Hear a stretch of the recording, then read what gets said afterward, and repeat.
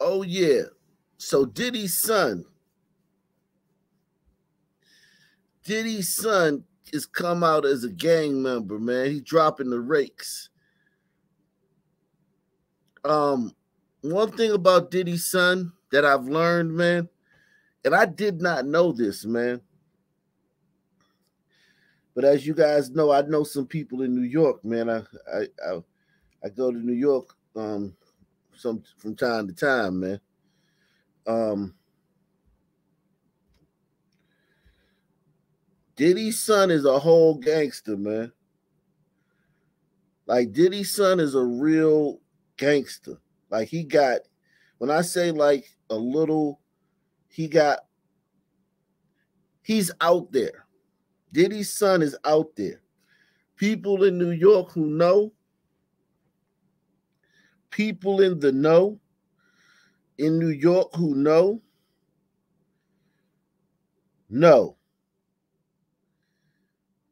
Diddy's son is a real live gangster.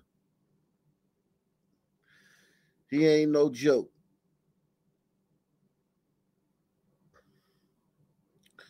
He not like a studio gangster or a wannabe. He really with it. And so is his pops, man. His pops is a real gangster. Diddy is the most dangerous dude out there, man. Diddy been through more stuff than all them guys, man. Than all the tough guys that you want to talk about. All the tough guys you talk about, Diddy done put in more work. Diddy got more. Diddy done been around longer, put in more work. So I look on the internet and I see Yeah. My man got so many tattoos. This shit is just crazy, man. Jesus. I blame Mike Tyson for this shit, man. And Gucci Mane. so I look on the internet and I see Puff Daddy's son come out with GDK. Bro, it's not a good time while your daddy fighting all these allegations and I agree with that. I agree with that 100%, man. I agree with that 100%, man. It's not a good time because now people are going to look into the son's. People are going to look into the son and they're going to be like, whoa, that's who he rolls with? Whoa, like that's his crowd. These are his associates. Cause he rolls with a rough crowd. Diddy's son rolls with a rough crowd, man. You know, he rolls with a pretty rough crowd.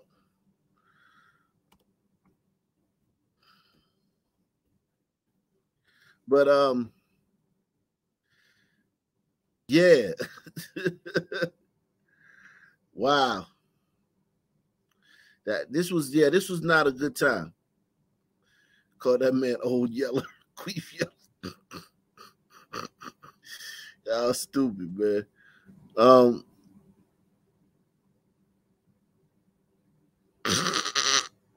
okay.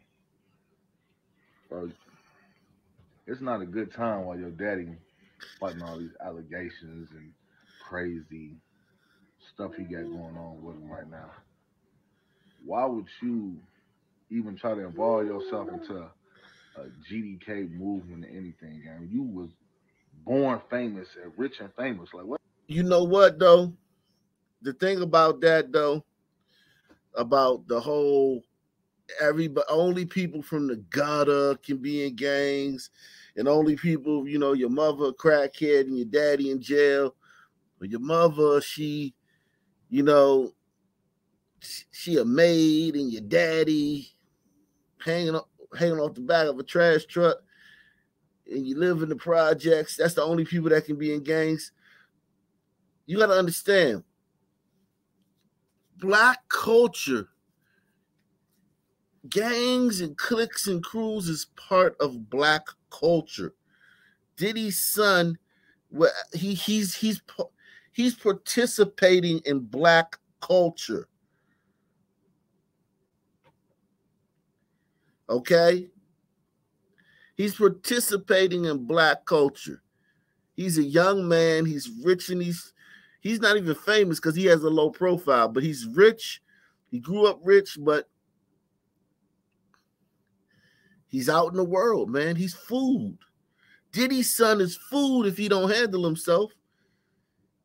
Being Diddy's son, having jewelry, having nice cars, he's food. He's a whole plate if he doesn't know how to handle himself. So I kind of see that a little different now than I used to, man.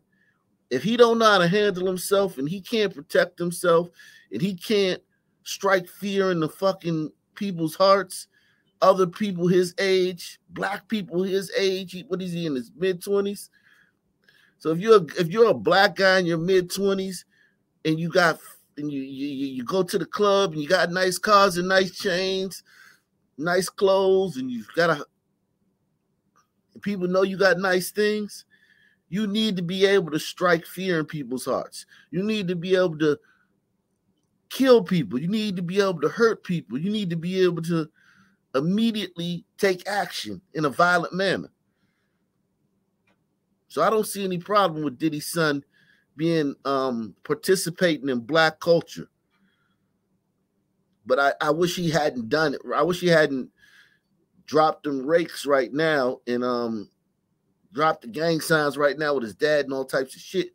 Because now people are going to look into his life. Bro, it's not a good time while your daddy fighting all these allegations and crazy stuff he got going on with him right now. Why would you even try to involve yourself into a GDK movement or anything? I mean, you was born famous and rich and famous. Like, what is you doing, King Combs? And the crazy part is, somebody called me and asked me, with you on the phone, you forgot we was on the phone? And you asked me, should you do drill music? I said, bro, why would you do drill music? You don't even come from the streets. You don't come from none of that. You was like, you right.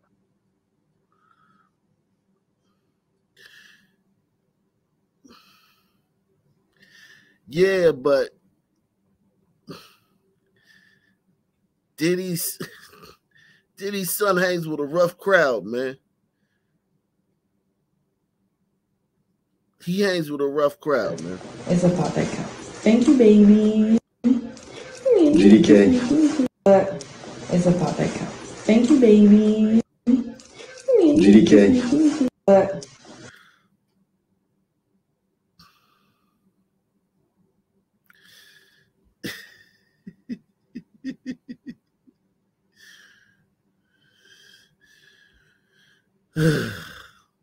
He's participating in black culture, man. Diddy's son is participating in black culture. Black culture is especially when you're a young person, a lot of that is about violence. If you can't be violent, if other black people don't know that you can call some niggas, you can call some niggas,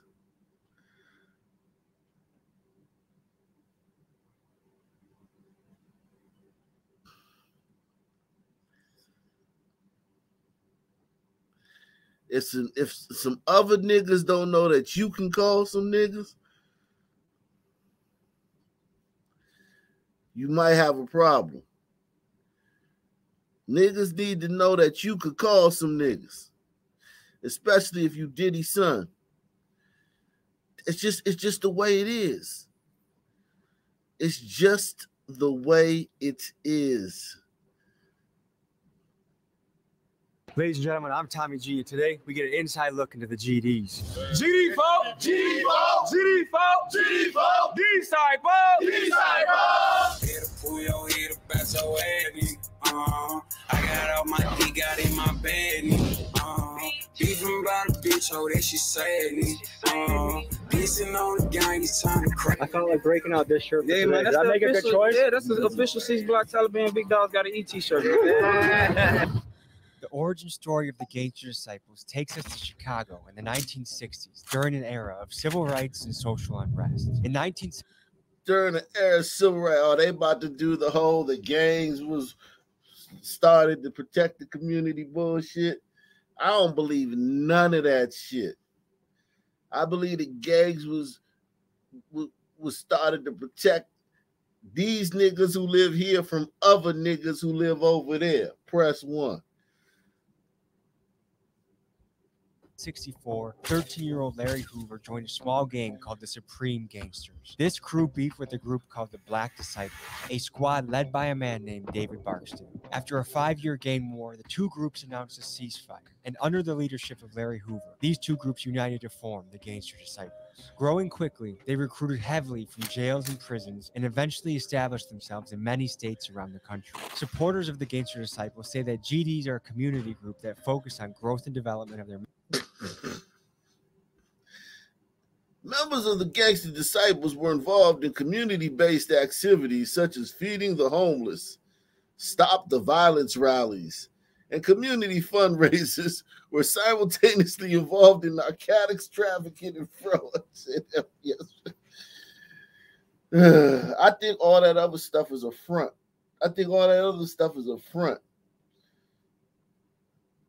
Is a front for their criminal activities. I believe those guys are hardcore, unadulterated, unabashed thugs and criminals. I don't believe none of that feeding the homeless shit. None of it. I believe they're hardcore, unadulterated hoodlums, thugs, criminals, gangsters, gangbangers, and that's the life that they want to lead. I feel like anything else they do is just a show. They're like giving away turkeys on Thanksgiving. I think that's just putting it's like when politicians go and kiss babies and shit. Disciples say that GDs are a community group that focus on growth and development of their members, and that important to the group is community service and doing things like feeding the homeless and doing back-to-school drives for the kids. However, the U.S. Department of Justice says that the Gangster Disciples and their 30,000 members nationwide are a criminal. 30,000 members. Look at this shit. Damn, Nebraska, South Dakota, North Dakota. This is like a disease. This is a disease. This is a disease, my man.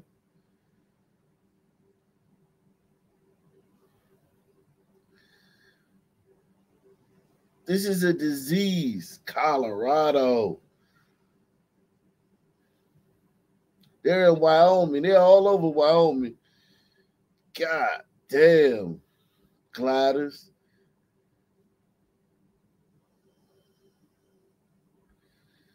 Shit. This is a disease. This right here is a fucking disease. They're everywhere. Our criminal enterprise involved in racketeering, the sale of narcotics, and violent activities. I head to Kansas City, Missouri to attend a regional cookout of the Gangster Disciples and tap in with rapper Young Blue as my guide for this journey. Let's hit the streets. Today, folks, we're going to be taking an inside look at the Gangster Disciples, which feels crazy to even be saying that we're going to be doing that. Talking to folks and learning what it's like to be part of the crew, part of the organization, what they stand for, what they're about. But I think in some way, everyone is part of a gang or wants to be part of a gang. And a gang has a bad connotation. Everyone wants belonging. They want tribe. They want brotherhood. Different people have different ways of building that. I had a big sense of that with my wrestling team in high school and college. I think it's lonely being a man in this world. Yeah, your wrestling team, man. I mean, I get what he's saying, but I get why he's thinking like a glider. And this is one thing that about gliders. I don't know whether it's arrogance or naivete. Press 1 for arrogance, 2 for naivete. They think everybody thinks like them.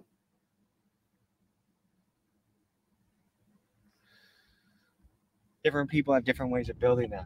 I had a big sense of that with my wrestling team in high school and college. I think it's lonely being a man in this world right now. Like when you're a grown-ass man, you graduate from high school or college, like your community shrinks. And I think being a man is a lonely experience for a lot of people. And I'm always interested in how people fight against that. So we're gonna meet with a Kansas City chapter of the Gangster Disciple organization. So first up, Young Blue Spot, we're gonna talk to the group, get a feel for them, meet them, and then we'll go to the big organization. A lot of y'all saying it's both. Yeah, I could see that. It could be both. I could see it be both. Like, yo, that's sons are forming gangs for there's nothing about that. It's violent. Anywhere they are is going to be violent. Super violent.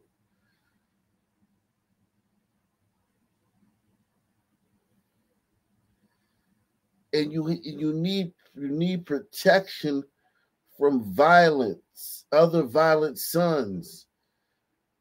And you also need a crew to unleash your violence on the community with. Those are the reasons. It has nothing to do, I guess, camaraderie and sense of belonging. Yes, I think those things play in, but I don't think those are the base reasons. I think the base reasons is, yo, fucking hell over here. Get down or lay down. I need to get with these dudes, man, so they don't eat me.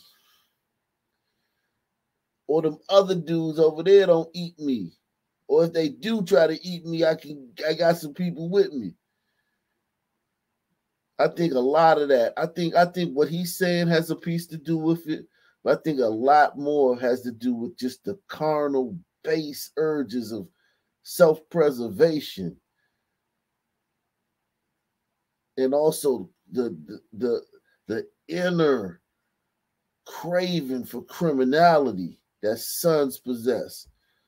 Meeting. We'll see you there.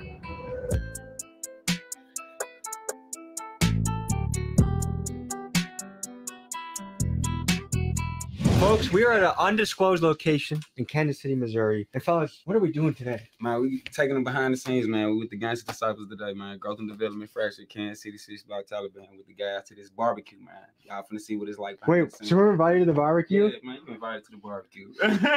Yes. Okay, so fellas, what is happening today? Like, we have people around the country coming in, around the region, and what's going on? We got a couple of different cities within Missouri coming. So we got St. Louis, we got a couple of our guys from Springfield, a couple of our little brothers from Warrensburg, Missouri. Got some guys from Charleston. You know what I'm saying? They coming out today, fellowship and politic and kicking. You did? Okay, and you guys are about to go to a meeting that we're not allowed to attend? Yes, most definitely.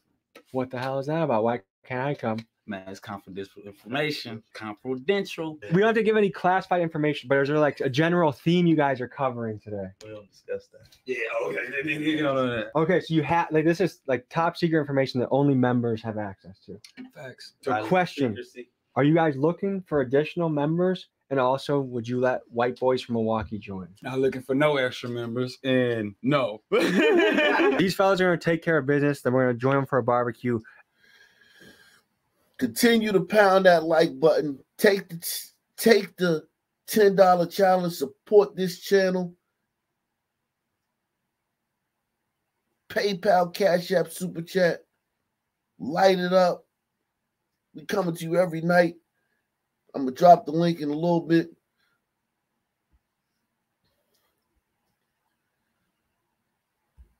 Asking questions. Have a good old time. Anything else to add to that, fellas? No, sir. No, sir. That's it. No, sir. All right. Moment of truth. They got done with their secret meeting. They summoned us. They said we can come by. So here we go. GDs. Gangster disciples. Let's talk to the people and see what they think about gangs. When you hear the word gang, what does that make you think? Gang can be anything in a group of people. Maybe violence. Usually it's gang violence. You usually think about that. Probably California. I mean, with all like your Hells Angels, Bloods, Crips, stuff like that. Gangs to me is a group of people coming together to establish some form of power. Have you ever heard of the Gangster Disciples? Of course. No. Yeah, that sounds familiar. I have not. Okay. I've heard the name, but I don't know exactly what it is. If you had a brother that said, hey man, I'm gonna go join a gang, what would you think? I'd tell him no. Yeah? I'd ask him, well, what gang? Doesn't mean you could have the chess club gang. I mean, Depends on what the gang represented. I don't know. We would have. I don't know. I probably wouldn't be too happy with him. I would hope that he wouldn't be leading down that path where he felt he had to be in a gang like that. We're about to go to a barbecue with a bunch of Gangster Disciples. Any advice you got for me? I don't know. Good luck to you. Take care. be careful, show them respect, and you should be fine. Be respectful. How do you think my outfit is? Respectful. You look comfortable. Y'all brothers enjoy y'all day. We're debuting a beautiful shirt today. Big Dog's Got Eat. It was designed by a man that's been featured in Vogue, collaborated with Levi's. Like, I'm pulling out all the stops to give you guys good shit. So if you want to join my gang, Big Dog's Gotta Eat, TommyGMiggy.com. I'll see you guys there. We got blue, we got black. Rock the gang. It's us versus mainstream media.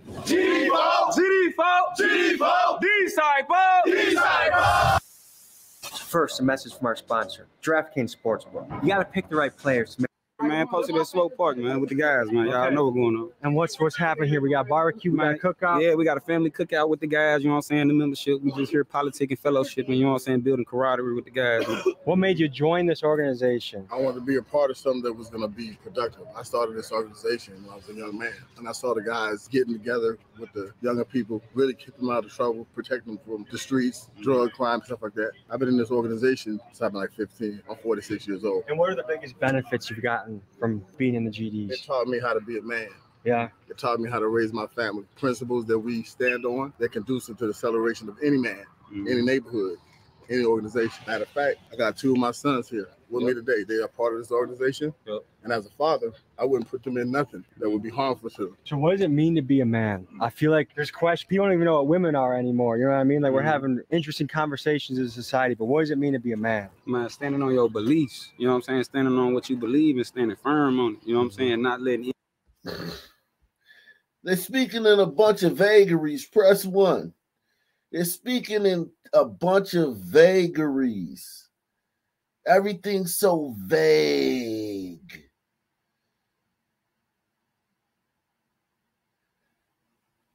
You know, and that's if the 48 laws of power talks about that. Be vague. You know what I'm saying? Don't be specific. You know, they're talking in a bunch of vagaries to try to make it seem like it's more than what it is. These guys are gangsters and hoodlums from terrible neighborhoods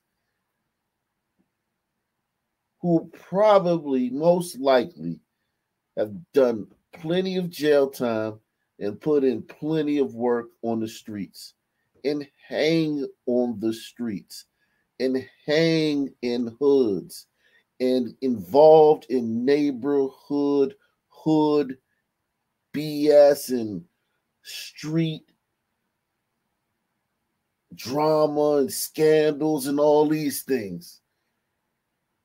But by being vague and, you know what I'm saying, making it seem so, you know, mystical.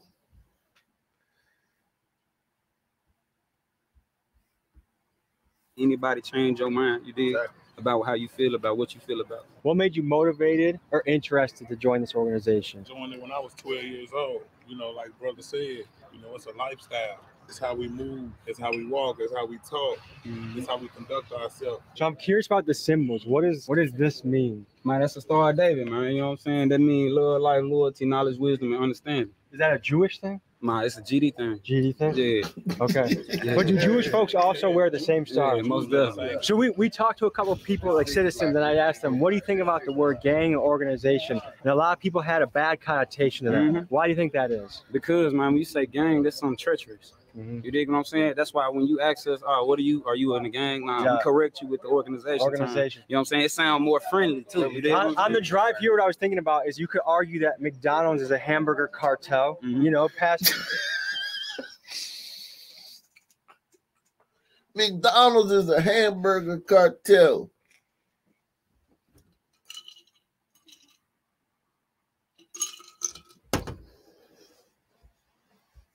Make America fat.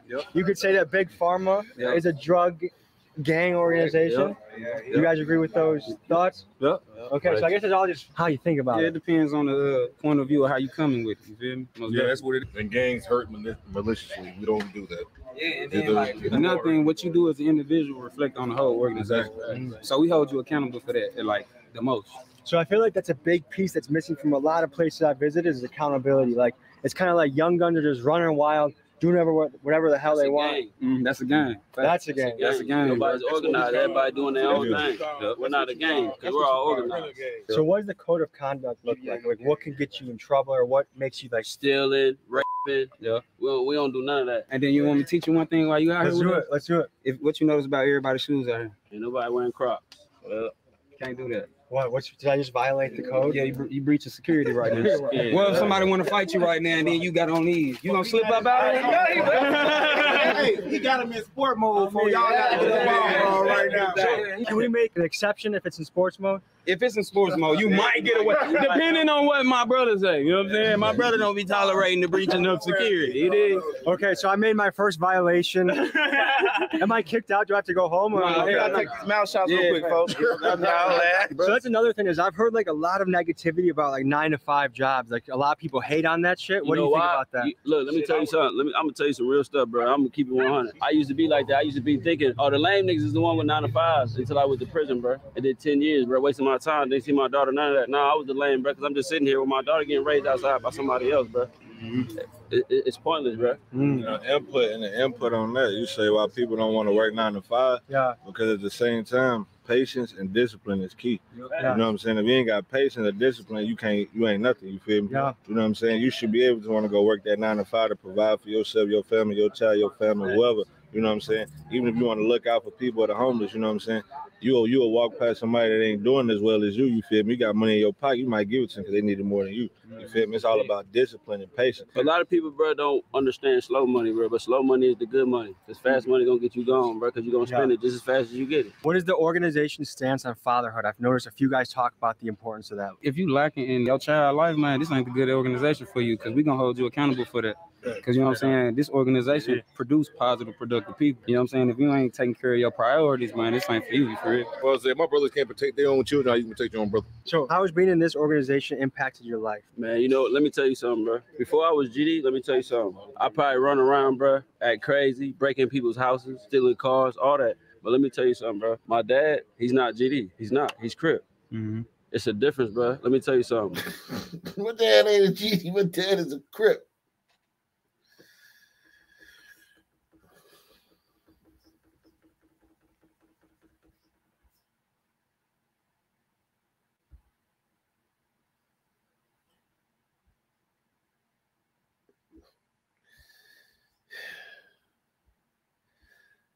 Man.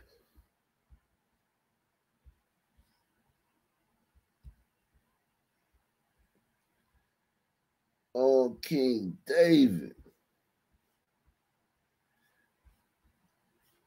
I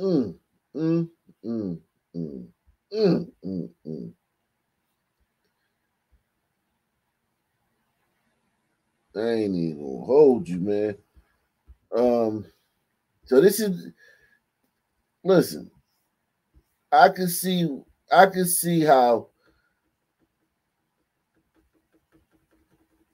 you know, that could be attractive to people who, especially guys that like Diddy's son that aren't like from the streets, because they talking all that organization stuff. But let's be serious, man. Let's be serious. These are gangbangers, man. Period, point blank in the story. Don't pass go.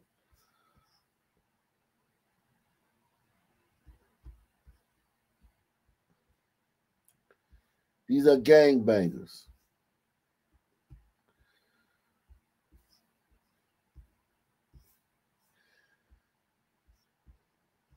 GD show you how to be a man, bro. It show you how to, you got to stand on principles and laws. Because a lot of people, bro, that's why they don't want to be GD.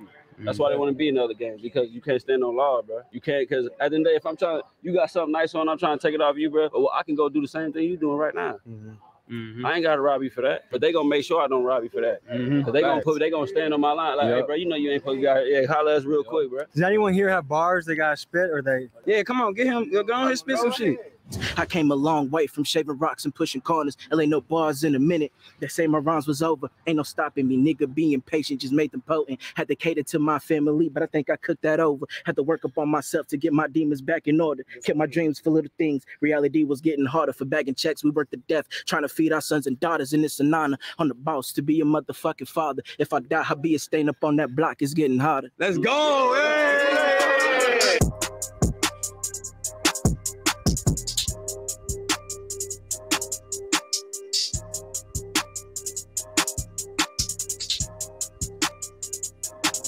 Let's dive into some of the symbols and lingo used by the Gangster Society. All right, so that's enough. Go ahead, Wicked. What's going on, man? What's happening, man? I didn't really like that guy's rap. I'm more of a fan of the rap that talks about killing people. I mean, he threw some stuff in there at the end, man. I mean, he talked about killing dreams, so I guess he's had to get that itch out, you know? Kill someone, kill anything, man. Right? He's working on himself. Turn his life around, man. Am I correct in my assumption about the assertion about the GDs that they're just a bunch of hood guys, criminal gangbangers? Yeah, you're a GD. You're. I mean, it's fair for me to say that you're a criminal, right? I mean, to whatever degree, you might not be a killer, but if you're hanging around the GDs and you're with that shit, you're with that shit. But you know, what's going on, my guy? What's happening? But you know, I'm over here though. Ever since Chief Keef, a bunch of these dudes turned BD. But when I was a kid, it was like, geez, all these black dudes were GDs. But then when I again after Chief Keef, everyone was a BD on King David. Hey, yo, I'm gonna tell you how you see how organized and how group and neighborhood guys are. Just send the ops over that way. Let's see how that work out. Yeah, man. These guys are just gangbangers, man. Yeah, you know. Yeah, them are gangbangers, man. Like, when's the last time? Not sorry, I'm cutting you off, No, go ahead. But when's the last time you seen an organized black gang? Like, probably back in the days, I'll probably give it to them. Like, probably some of them was organized a little bit. But when the fuck, 2023, we have an organized black gang members? And none. And let's be honest too. You know, these Sunmen with this glider, they have guns. There's guns in the mix everywhere you go around these dudes. Hell yeah, without a doubt. And anybody, if you look at who's claiming these gangs, man, a lot of these guys are the people we see in these stories we do, man. In the stories we do every night, those guys are in gang. They're Bloods, they're Crips, they're GDs. And their murders might not be necessarily specifically tied to their gang, but they are gang, nonetheless. Exactly. Hell yeah. A suspected serial killer wanted in connection with a series of murders